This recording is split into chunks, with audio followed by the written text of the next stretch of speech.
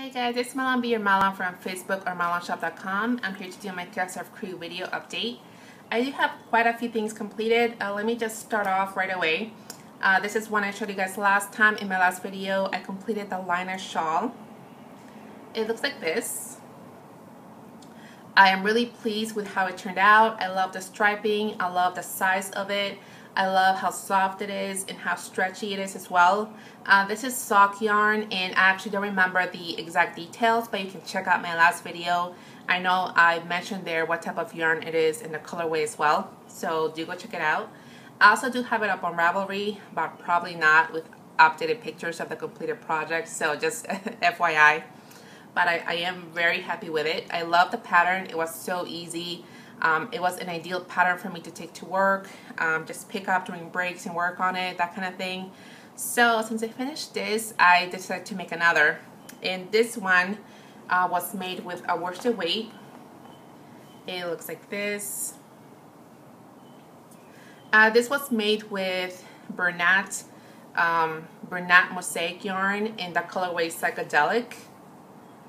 And if you have friends with me, or if you follow me on Instagram, or you like my page on Facebook, you have already seen a picture of this completed project or object.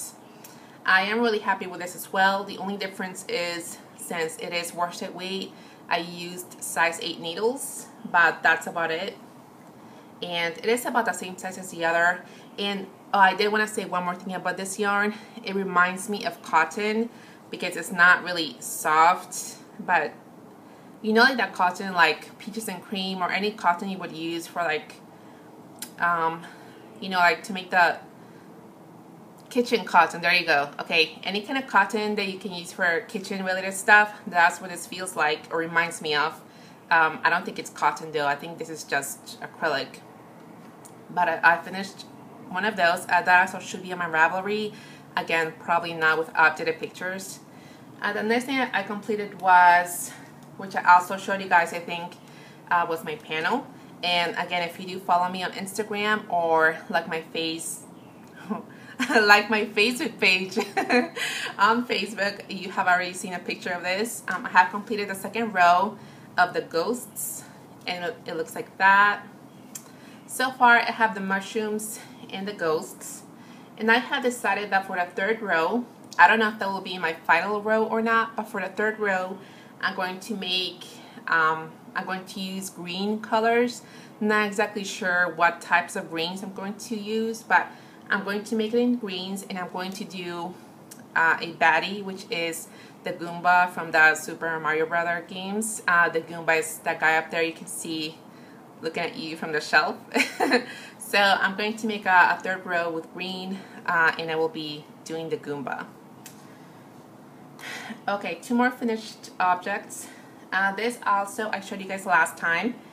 It's also Mario related. I'm sure you guys remember it. It's the baby blanket. It's finally complete. It looks like this. And it is reversible, as you can see.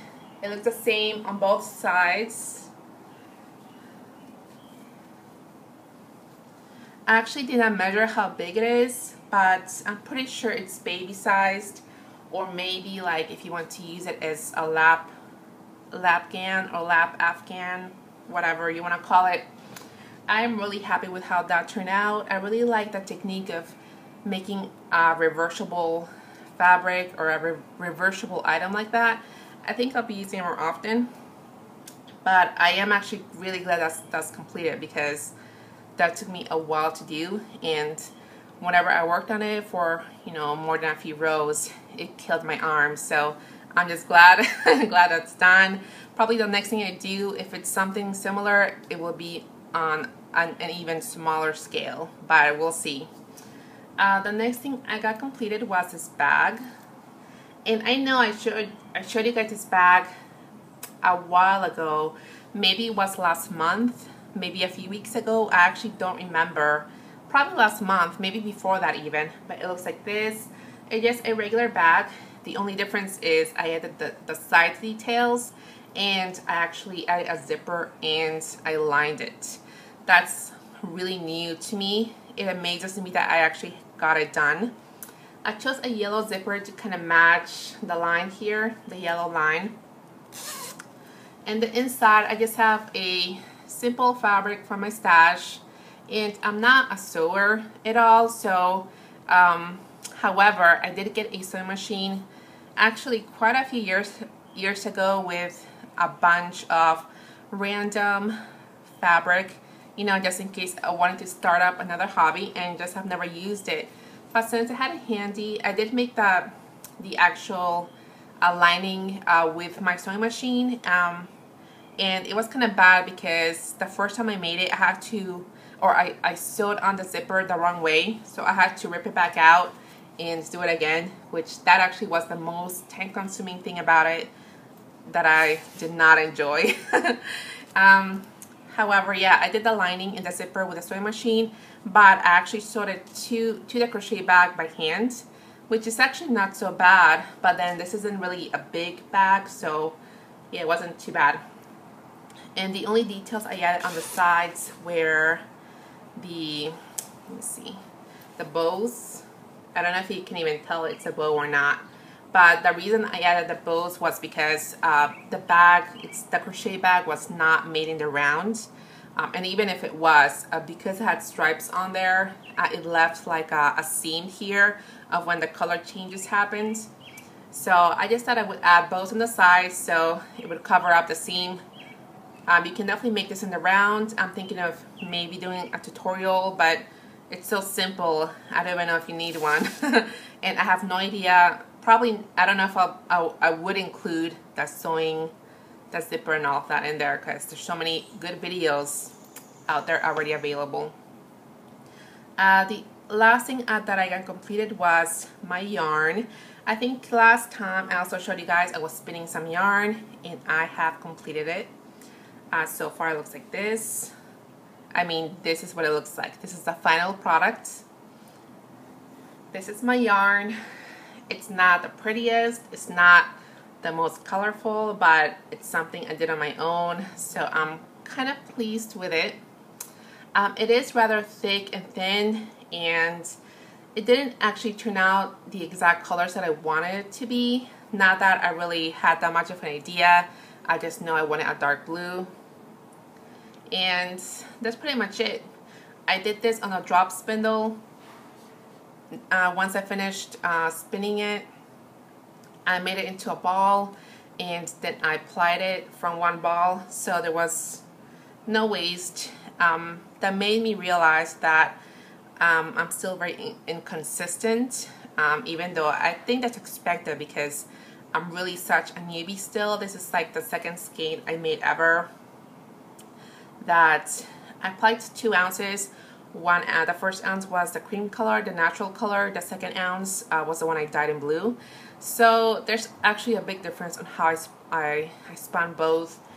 For the blue one, I guess I spun it a lot thinner than the natural one, because I ended up with maybe like 5 yards or so of just blue color like this, rather than like the white and the blue combined. Again, which is not a bad thing, but just lets me know that I still have to work on it. I did enjoy the process. However, by the end of the plying, I was just getting tired of it again. I tried to relax and enjoy myself, but I just wanted to get it finished, and that's all I wanted. So again, I think a spinning wheel would be such an awesome accessory to use. But you know, just making or looking at it, doing some research, they're pretty expensive. So I'm really having to think about that, whether I can get one or should I get one, especially since I don't know if I do get one, or in general, if I will be spinning only for myself. Will I be spinning to, you know, to sell, or I just don't know yet. I'm still such a newbie. So I think I'm just gonna, you know, think a little bit more about it and see what happens. Now, I do have a couple of works in progress. The first one I will not show. It's my crochet top. I think I know I showed it to you guys last time.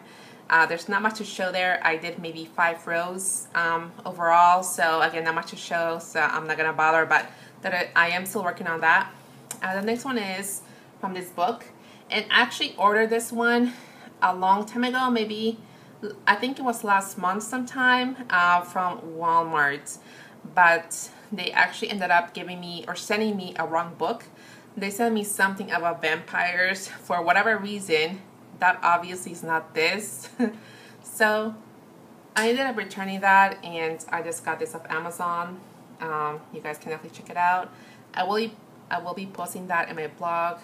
As you guys know, I do have a blog relating to my videos usually, so go check that out as well. But yeah, what I'm making from this one is the unicorn. Even though I will not be making it a unicorn, I will be making it a horse, inspired by Epona from The Legend of Zelda, if you guys are familiar. I really just started yesterday, so again, not much to show. All I have is the beginning of the nose, and you can't really tell what it is, but that is what I'm working on. I'm pretty sure the next time I'll have it completed, and I think I will be making a couple of versions, maybe 2 or 3, because just depending on what, you know, what pictures or what game you're getting your, you know, your inspiration from. There you go. It just depends, you know, what colors and stuff to use. So I will see what happens with that.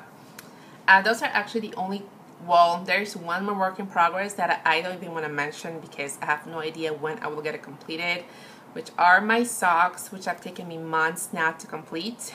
And I'm actually stuck on the parts right before the heel. I'm making them toe up, and I'm stuck there because 1, I don't know what heel to use, and 2, I can never remember to purchase the pattern for the kiss lip heel. The kiss lip heel. I know I've heard a lot of you guys who are using it, who like the technique, say it is easy, it doesn't leave gaps or holes, etc. I just can't seem to actually go and purchase that. For I just keep not remembering, since I have not worked on my socks for so long. But I think one of these days I really would just go do that. And also I think I'm really paranoid because my gauge was kind of off. The socks are already a little too big. And my other problem with that is I have no idea how to measure how much I need to knit before actually starting the heel. My last socks, I only made 1 pair ever, and they were not the best fit. I just did whatever the pattern called for the size foots that my foot is, and that did not work out, probably because of my gauge. So I'm just paranoid, and I don't want to deal with it right now. So we will see if they ever get done. Other than that, I am actually working on a list of what projects I want to take with me. If you guys were not aware, and I don't know if I actually mentioned it anytime recently, but I will be going to California in the next couple of weeks, which I am so excited. I will be going to San Diego, and that is next month, August the 2nd, complete week of August, which is the 11th through the 15th. I will be in San Diego. Yolanda, I have sent you a couple of messages. Hopefully you received them. Let me know if it would still be, or if you would still be able to maybe meet up one of those days. It'll be pretty awesome. And also Z, let me know if you have any days off. I will be driving to Los Angeles one of those days, just to kind of spend a day there and see all the, you know, all the tourist attractions or whatnot around there. So I know that's your area. So if you have any of those days free, that would actually be ideal. We can definitely hang out. Again, just let me know. And again, I'm just excited because it's like a vacation time for me. I'm going because my husband has a work thing, so I'll just be sticking around doing my own thing. I have looked up some tourist attractions around where I will be staying, and there's actually a lot around there, like maybe, you know, 15 minutes or less. So I'm pretty excited about that. I also have looked at some of the yarn shops they may have, and supposedly they do have a couple, so I also kind of excited to look at those.